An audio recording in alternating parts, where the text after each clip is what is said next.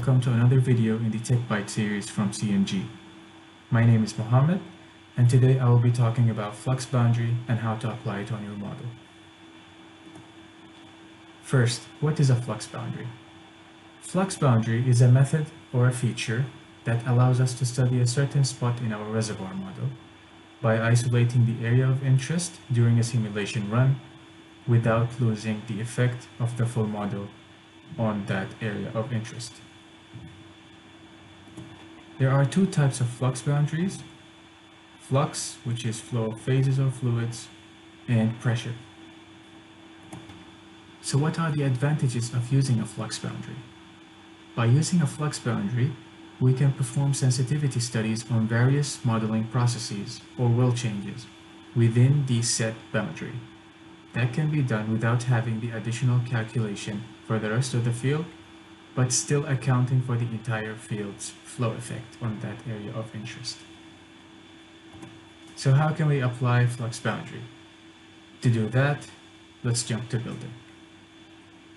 Here we have an IMX model, and if we wanted to add a flux boundary to it, we would go to the reservoir section and then double click on flux boundary. So we need to define a new flux boundary, and we can do that by clicking on the black triangle here.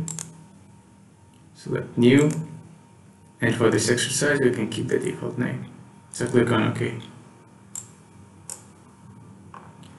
Now in this window, we have multiple options to select the area that will be included into the flux boundary.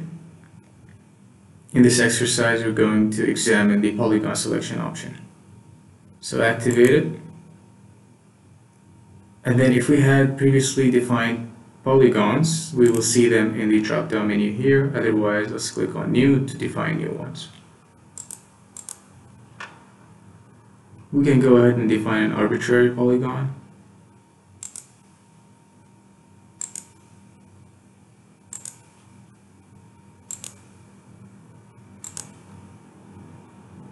Once done, we can click OK. Select this from the drop-down menu and make sure we select all the layers so we can include all of the layers into the flux boundary. Then click on the arrow here and click OK. Click Apply to save, then go to Other Properties.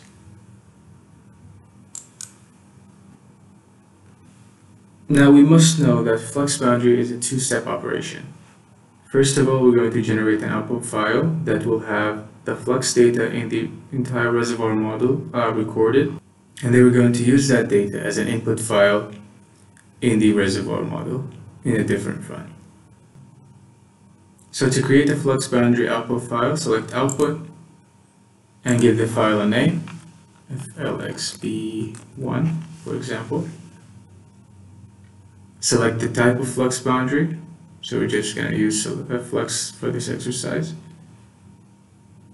and click OK. Now we need to run the model to completion once, so click on the IMX icon, say yes to save, and then run normal immediately.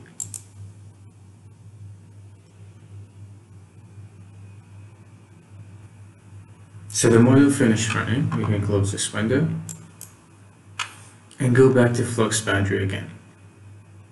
Double click, go to Other Properties. Now we're going to read that flux boundary output file into the model. So select Input this time, then click on the three dots to locate the output file. So usually it will be saved in the same directory of the dataset. So click and open. And then we need to activate the flux boundary. So make sure you check this box. Click Apply, hit OK. And let's go ahead and save this model as, so we can make a comparison afterwards.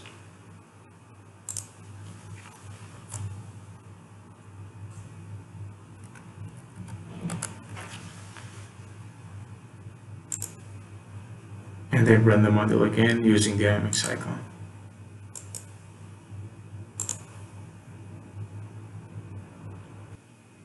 Now that the run finished, let's go to results to compare the data. So click on Launch Results.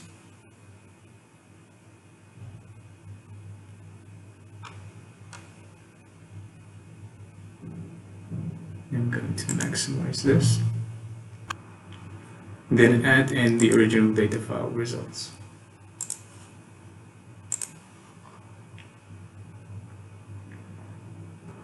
Let's go to time series. Now we know one of the wells that we had in the flux boundary was well 14, so let's plot the rate of oil for well 14. So in data type wells, in data sources, both SR3s, in data well 14, and for parameters, we're looking for oil rate.